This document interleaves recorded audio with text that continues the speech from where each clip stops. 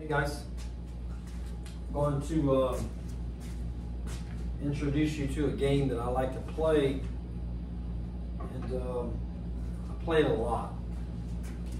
It's it helps me with my 9-ball game, but without the use of a break. So I do play a 9-ball ghost game. It takes a little bit more time. You got to break, you got to rack, so it's a little bit more time consuming. But a quicker version of the 9-ball is the 9-ball ghost game is the 6-ball ghost game. So what I do is I send all my balls to the end of the table.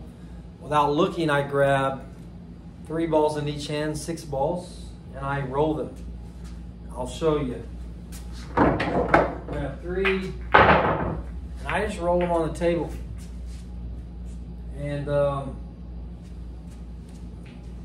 usually I don't shoot a ball that's tied up, so if I got one that's tied up, I'll move it just a little bit. Then I just shoot them. I shoot them in order, low ball to high ball, just like I were playing 9-ball. So on this, for instance, this table, I got 3, 6, 7, 9, 11, 14 would be my last ball. So I try to figure out a pattern. Normally for me, I try to go 3 balls out or 3 shots out. So what I'm looking for here is, I'm going to make the 3-ball with ball in hand, but I got to get on the 7. So what I look at is, I may look at a line from the 3 to the pocket, and what side of that line do I have to get on the 7? And it looks like I got to be on slightly on this side of the 6-ball maybe, or even a stop, slide follow. I'll shoot the 6 in the side, the 7 in the corner. It should be a pretty easy run out. So I'll take the ball in hand to start my run. So I'm playing a 6-ball ghost. Sometimes I'll go to a race to 11. Sometimes I'll go, heck, I've even went to a race to 20. Most of the time I'll go anywhere from 5 to 7 games. So a race to 5 or a race to 7. And the rules are, I have to run out, and if I miss, I lose, right? And the ghost wins. So I'm not allowed to miss. I have to run all 6 balls in order, and we'll see what happens. I'll shoot the 3-ball first.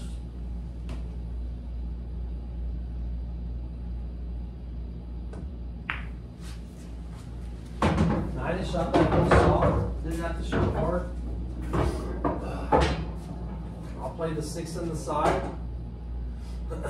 I may draw it back just off the rail slightly and bounce it out. I could stop it right there.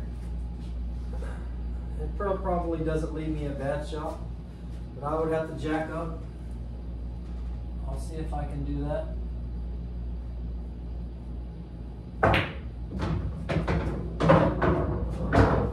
Wasn't a difficult shot. I got 7-ball in the corner. That should leave me easy shape. Or the 9. What I don't want to get is, I don't want to get perfectly straight in here. If I get perfectly straight in here, I'm going to have to draw back to shoot that 11-ball. Anyway, I think if I just make the 7-ball, I'll be okay on that 9.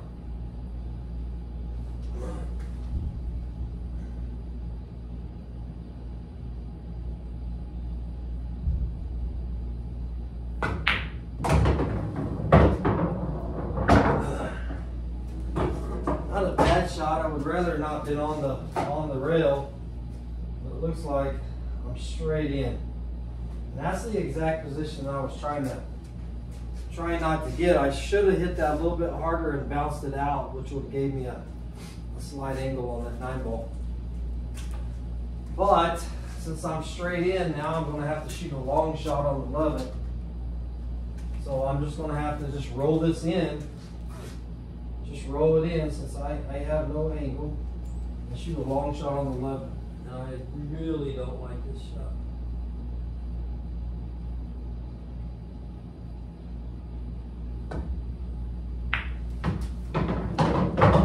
So that leaves me really tough. But 14's not too far away from the corner, so really all I have to do is make this, and if I can make this, 14 should be a fairly easy shot. So this is not the shot that I wanted, all because I got straight in. But I should be able to still make the 11 ball.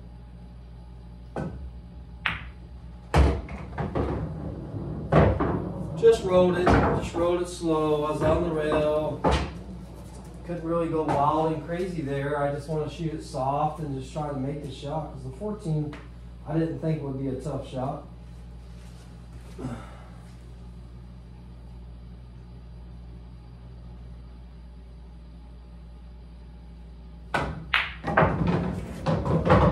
One zero. So now I'm up 1-0. I ran out in order. Ball in hand. I'm showing you guys race to 3. So 1-0. Grab 6 random balls. Throw them out on the table. Look like what I do is the 15 and the 2 went in. So I'll just put 15 and the 2 close to those pockets that they went into. That's kind of how I do it. It don't really matter. So here's my layout. My 1 ball will go in the corner. The ball that I got to get on is the 4. So if I get on this side, of the 2-ball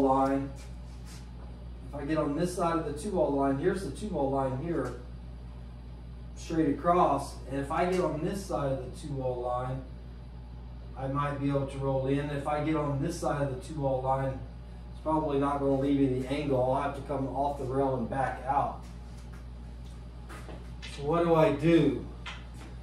So for me, I want to roll the ball, so I'll just roll it softly and try to get like right here. Shoot a little stop shot, maybe a little stunt on that 2-ball. Should be okay.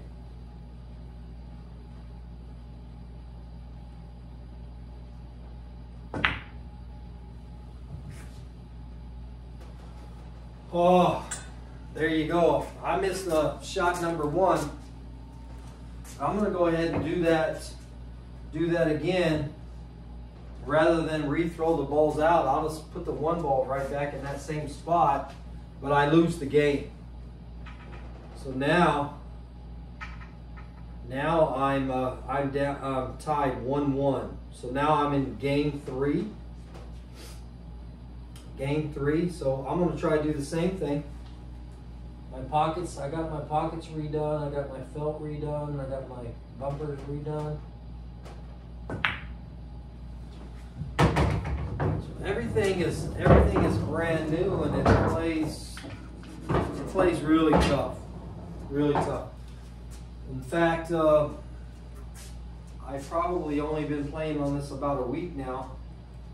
But I think because of the quality of the felt, it's a Simonis 865. I got the Pro rails and the Pro pockets. I played on some really good tables here in this town, and this table is as good as any of the tables that I've played on. So it's kind of like a diamond. Those are the same pockets, same rails, same felt that the diamonds come with, and I just put those on my Valley. So, but I like it. I like it a lot. Anyway, so here's the situation. So I'm looking out 3 balls. So I have to get on this 10 ball. The 2 ball is obviously going to be an easy shot. So I have to get an angle to get on this 2 ball. Now I can stop here and make the 4 come off the rail and back here for the 10.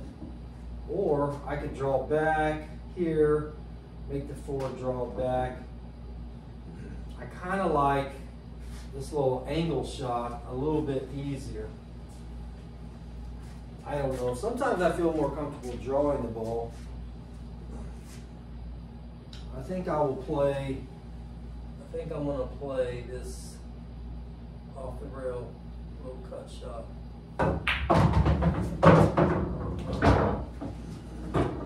So that gives me a little bit of an angle. It leaves me a little bit of angle, and I should be able to just hit a stunt and punch out, hit the rail, and come straight back here. So basically what I do when I hit when I'm coming off the rail, I try to look at an opposite diamond that I want to go to. So I'm going to kind of try to hit somewhere in between these 2 diamonds to get on that 10. But first things first, I got to make this shot. Not always easy.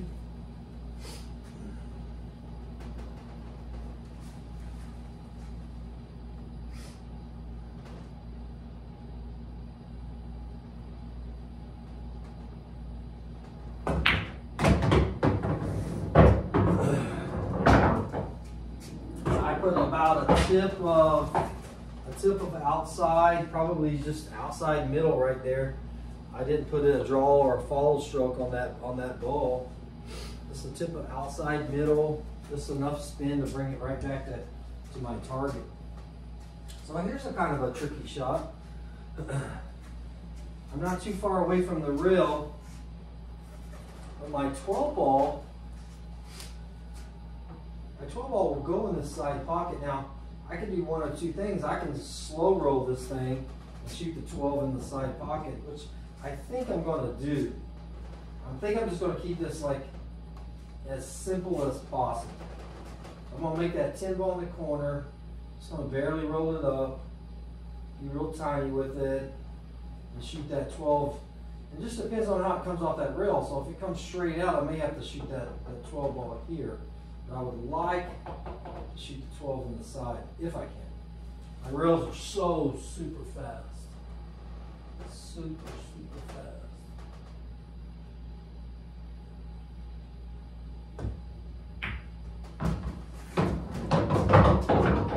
And that's kind of in between, but it's not a hard shot. That's really kind of in between the corner, in between the side.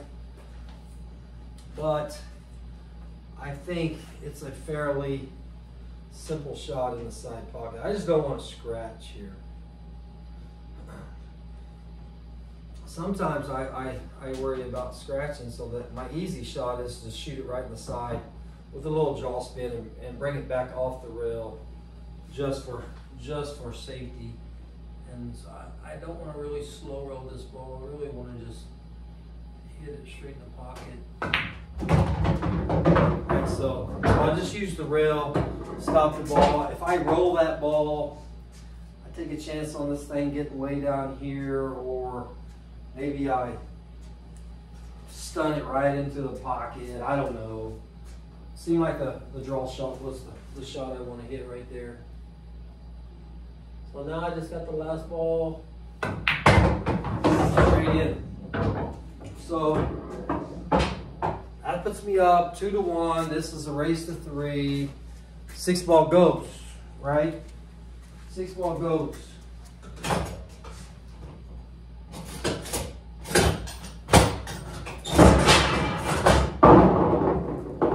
Hopefully I'll win the match right here.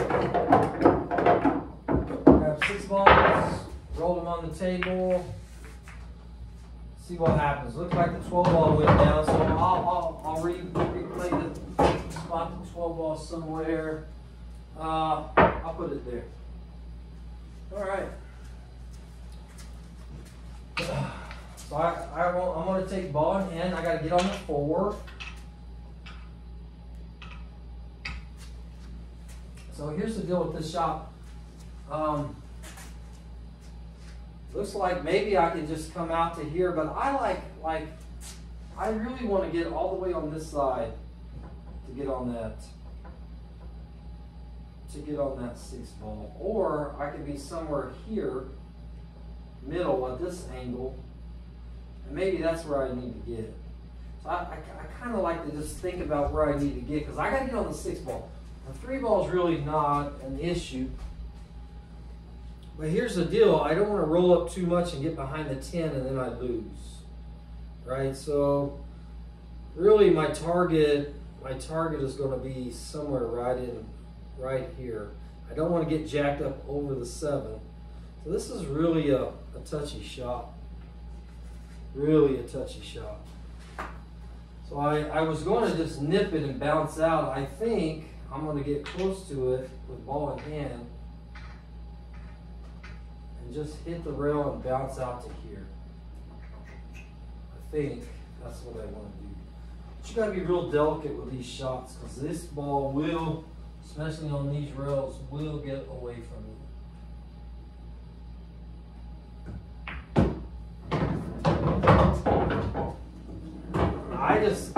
I just barely hit that, and that ball rolled so far. So really, right here, I'm gonna have to put a little draw outside English, because I'm kind of getting used to these rails. If I don't get enough outside spin, it'll come right back at the 6 ball, and I won't have a shot. So I don't have to hit this hard, but I do have to get some spin on this ball to bring it back off that rail. It's just enough off the rail, I think I will be able to do that.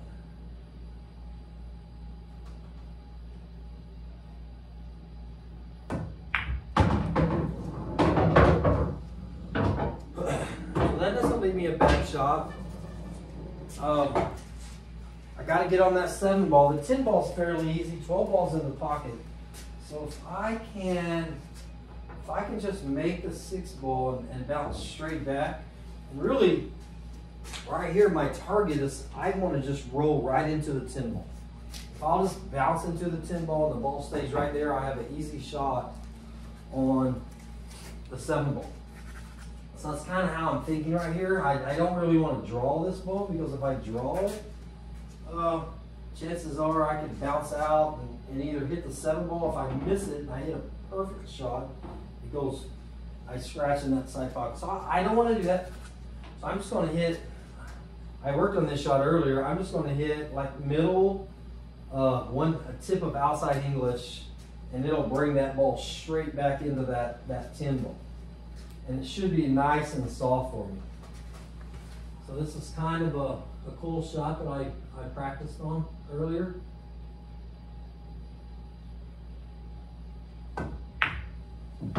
So the spin kind of helps throw the ball into the pocket, and then the ball just comes straight off the rail at that. I was about a 45-degree angle, so I cut that ball 45-degree angle to that ball, to that pocket. So it's just a shot that I practice a little bit. So I'm almost straight in on the 7. What I need to do is I really just need to cheat the pocket a tiny bit and hit the rail and bounce out.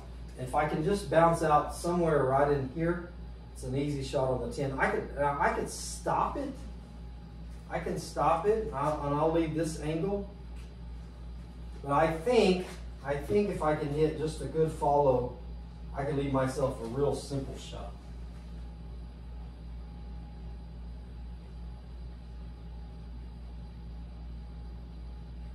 I really got to cheat this pocket. And there it was. I just hit the tip right there. Probably hit it a tiny bit harder than I wanted to, because I wanted really just to get straight in on that 10. But it's not a bad shot. I have probably about a 30-degree cut, which is pretty simple. Just need to pocket the ball. I'm going to put a little low outside English, and just bring the ball back against the rail and back out to the middle. Should be fairly simple.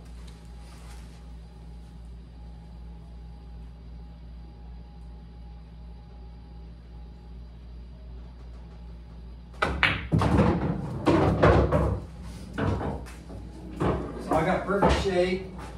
Didn't have to do a whole lot. Just a tiny bit of low left draw spin. There's just plenty enough. 30-degree angle, brought it straight out against the rail out to the center. So pretty easy.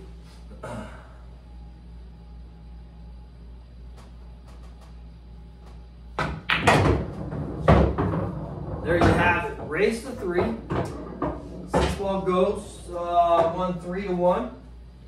If I was really feeling good or I had lots of time, I would probably play about 15 more of those games, it seems like. Sometimes when I really got it, it feels good and I'm struggling well, hell, I may shoot 20 games and try to see how bad I can beat the ghosts.